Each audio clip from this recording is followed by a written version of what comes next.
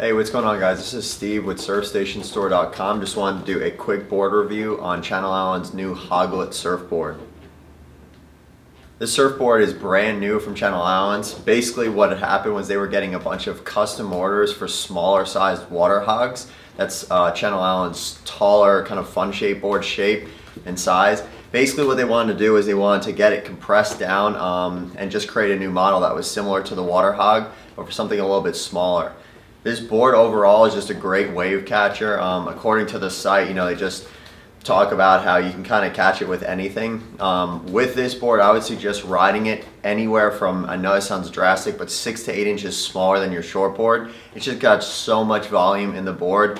They typically come with a 5-fin setup. You can kind of get it custom, but I would say go with the 5-fin. So if you wanted to stay with a quad or a thruster, you could do that.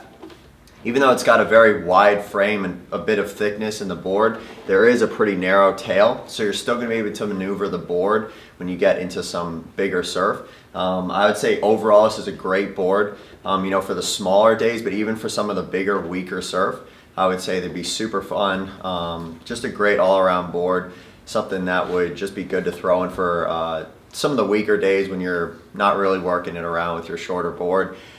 We've got a couple of them in at the shop. We should be getting more in the next couple of weeks. So if you visit us online or check them out at surfstationstore.com, you come into the shop and grab a new Channel Islands Hoglet today.